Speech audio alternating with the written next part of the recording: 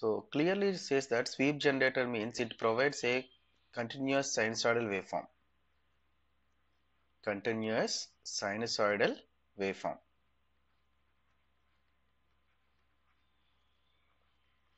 So you may think that why we have already seen a sinusoidal generator, sine and sine and square generator, and different types of generators are simply a oscillator is also working like a sinusoidal generator. Why it is the need of this sweep generator?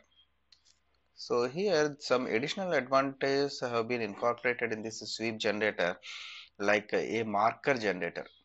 So instead of simply generating a sinusoidal waveform, it also gives a marker where the frequencies have been marked on the screen of CRO. So the purpose of marker generator is to indicate the frequency levels at every half cycle of the sinusoidal signal on the CRO screen. Okay, some additional features have been incorporated like this that comes under the sweep generator. Let us see the description and as well as block diagram and explanation of this sweep generator. So it provides, as I said, it provides a sinusoidal output voltage whose frequency varies smoothly and continuously over an entire frequency band, usually at audio rate. So remember, the sweep generator here we are discussing that generates the frequency range that from 20 to 20 kilohertz. So audio frequency is nothing but 20 hertz to 20 kilohertz. So the frequency range that is generated by this sinusoidal signal only in the range of audio frequency. The process of frequency modulation may be accomplished electronically or mechanically. Here some modulation techniques have been incorporated in the frequency in terms of frequency. So frequency modulation can be done either electronically or mechanically. So electronically means by modulating the voltage to vary the reactance of the oscillator tank circuit.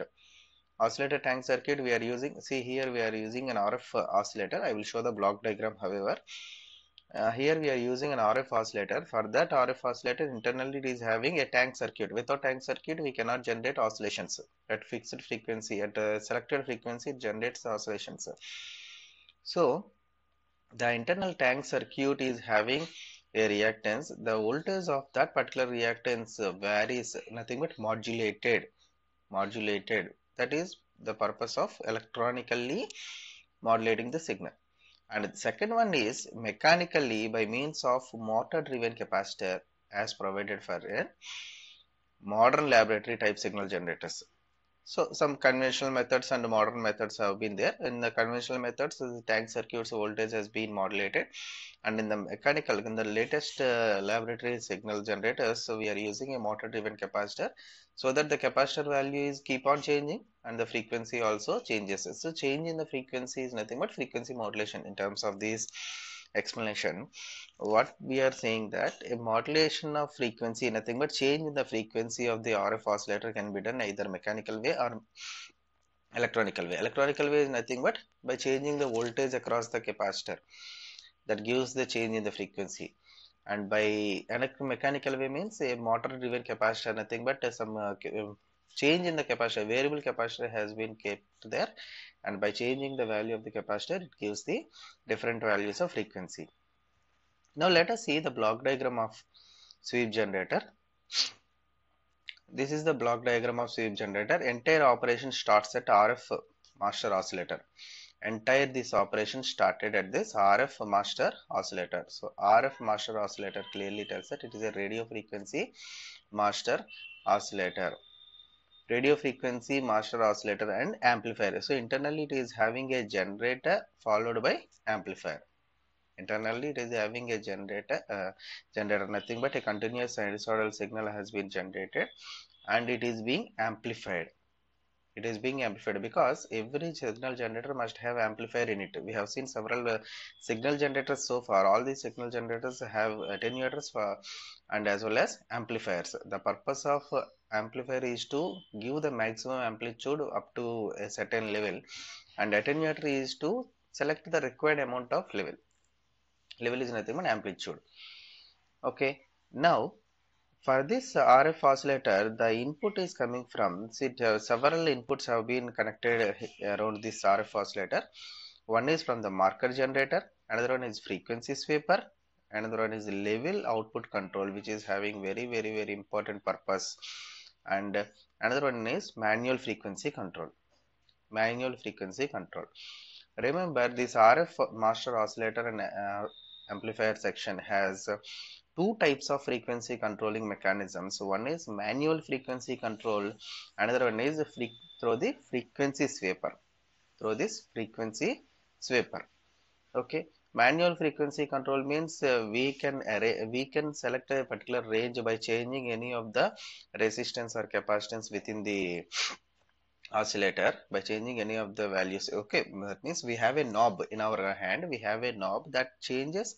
When it changes, the oscillator frequency will also vary. This is done manually, but here in the frequency sweeper, it is having internal circuitry to change the capacitance of this oscillator.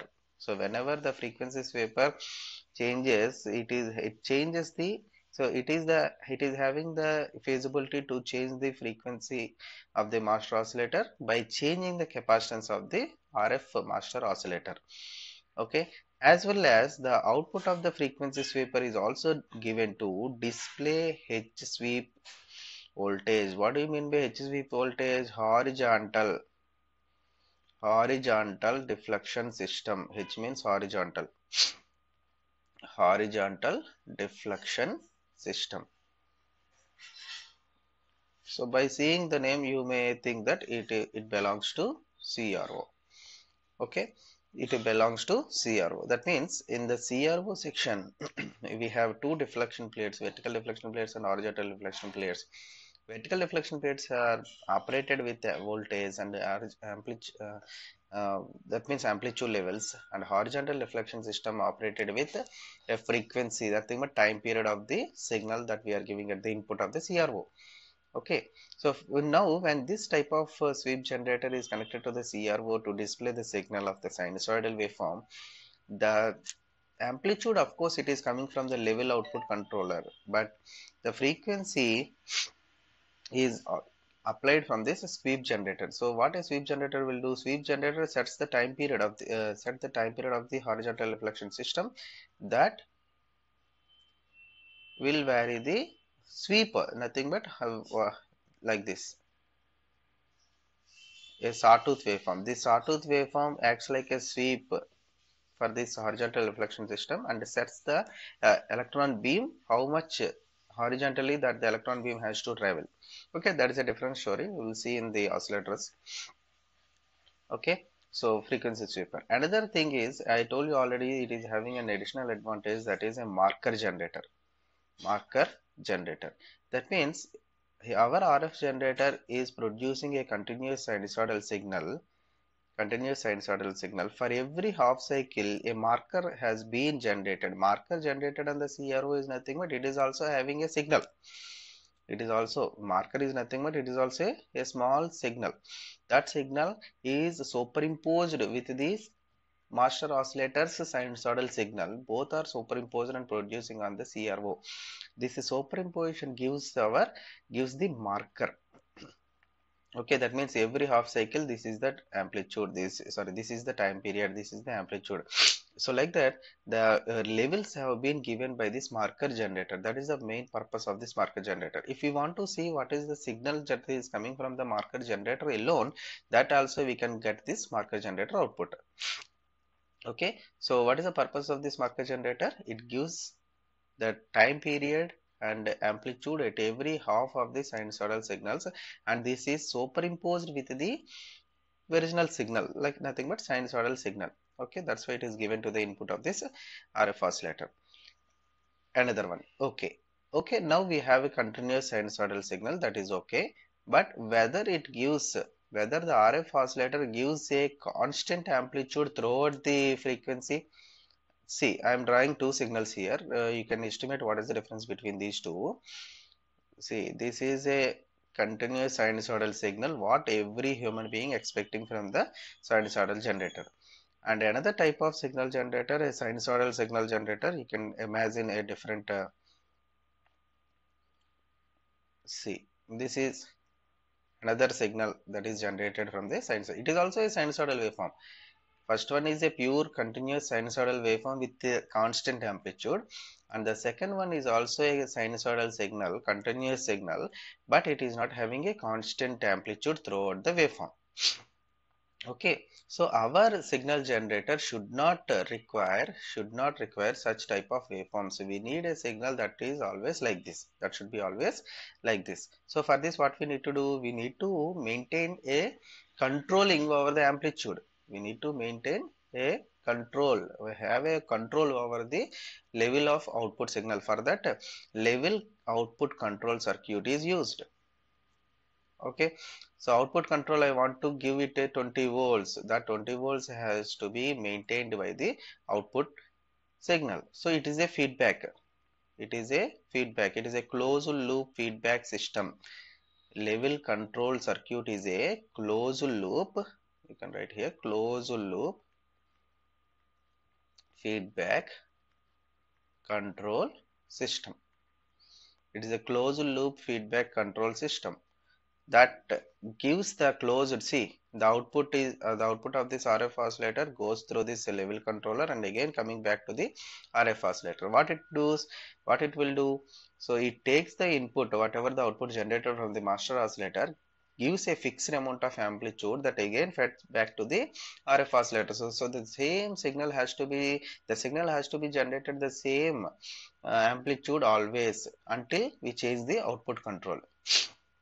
If you want to change this output level, you can change. Otherwise, it maintains the constant amplitude because it is a closed loop feedback system that maintains the same amplitude forever. Next, in this 20 volts, I want only 10 volts or I want only 5 volts. That's why output attenuator is there. Output attenuator is there to get the required output. Okay, from here we are getting the output. See, output voltage, the level controller, what is the amount of output voltage that it shows, that is given by this indication. It is a meter that shows the voltage of the generated output. Okay, so this is the block diagram of sweep generator and its explanation. These are some description points are given. The frequency sweeper provides a variable modulating voltage which causes the capacitance of the master oscillator to vary, and a representative sweep rate could be of the order of 20 sweeps per second. In the frequency sweeper, I told you already, frequency sweeper purpose is to drive two things. One is the master oscillator frequency, another one is the horizontal deflection system. How it varies? So it changes the order 20 sweeps per second. A manual control allows the independent adjustment of the oscillator resonant frequency. I told you already. So frequency can be selected in either two ways. One is a master oscillator control, that is from the frequency sweeper. Another one is from the manual control. So frequency sweeper provides a synchronization to drive the horizontal reflection plates of the CRO. Thus, the amplitude of the response of the test device will be locked and displayed on the screen. To identify the frequency interval, a marker generator provides half sinusoidal waveform at any frequency within the sweep range. The marker voltage can be added to the sweep voltage of the CRO during alternate cycles of the sweep voltage and appears superimposed on the response curve. I told you already. Okay, continuous sinusoidal signal is generated by the RF oscillator, and here marker generator for every half cycle, for alternative half cycles, here positive half cycles, if you are taking the positive, for every positive half cycles a marker generator will give the markers, nothing but indication. What is the amount of amplitude and frequency that gives by this marker generator. I told you already the purpose of automatic level control. Also, automatic level control is nothing but it is a closed loop feedback system which monitors the RF level at some point in the measurement system. This circuit holds the power delivered to the load or test circuit constant and independent of frequency and impedance changes. So if you read this point, you can understand why I have said this level control maintains a constant output voltage. See, whenever we are using the output of a sweep generator to test any other devices, we cannot maintain different amplitude signals. So throughout, whenever we are testing it, we should give a constant output signal so that the test circuit will take the signal and give the proper results. Suppose if we are having a changes in the sinusoidal signal, that will not give a proper result. So during this test, a constant output circuit we need, and independent of frequency and impedance changes, independent of frequency and impedance changes of this particular RF oscillator. RF oscillator, what we are doing, we are changing the amplitudes, we are changing the frequencies, we are changing the frequencies. Frequency may be varied, but amplitude should not vary. A constant power level prevents any source mismatch and also provides a constant readout calibration with frequency. So it prevents any mismatches. Suppose if any impedance mismatch is there, signal will be reflected back. Such things which should be avoided. Okay, so this is about sweep generator, which is nothing but a signal, sinusoidal signal generator only, but it gives some additional advantages like a constant output throughout the time period, and with a marker generator at alternative cycles. Okay, thank you.